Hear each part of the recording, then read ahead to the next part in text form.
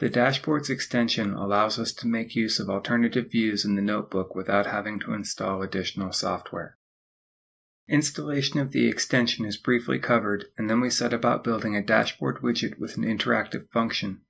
At the end of this video, we set up the Jupyter in-depth operations dashboard and look at the grid and report views.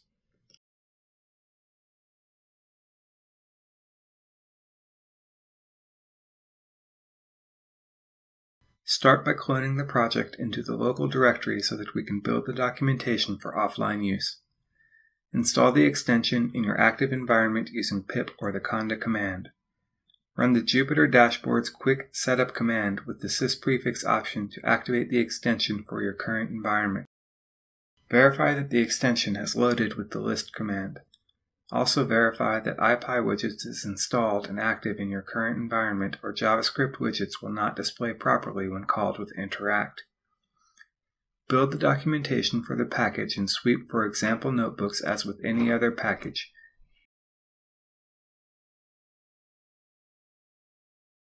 You may wish to take a look at declarative widgets, which is a module used in the author's example notebooks. They are not used in this course. In the example code, 2 arrays are produced of 8 digits each. The arrays go from 0 to 8 in 7 moves. The function provided adds or subtracts the next value in the iterable from a running total. The fluctuated iterables are then plotted. The second iterable is reversed because otherwise they would be identical. An additional method is provided to reverse the positive and negative values for each member in an array and to perform the plotting so that the whole workflow can be tied to a single widget interaction. In the notebook view, the widgets are presented as a finding. In the toolbar, we now have the dashboard view buttons available for use. The dashboard authoring view and dashboard preview are now available. Selecting the authoring view brings up the web interface where widgets can be arranged in a way that presents the data as intended. To display code, cells with the code in them in Markdown format will have to be rendered and placed where appropriate.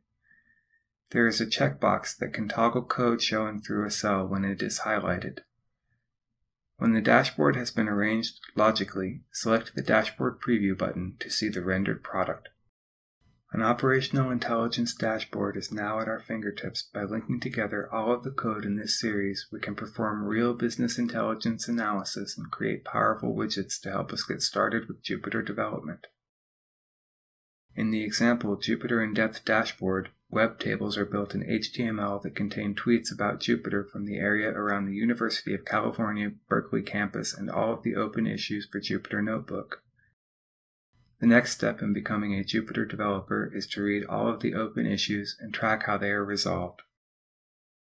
As the final exercise in this course, update this dashboard to track the Jupyter Lab software and save it as a separate dashboard. Create an additional dashboard for every project you have interest in. Using the dashboard server and kernel gateway, dashboards can be distributed for remote viewing.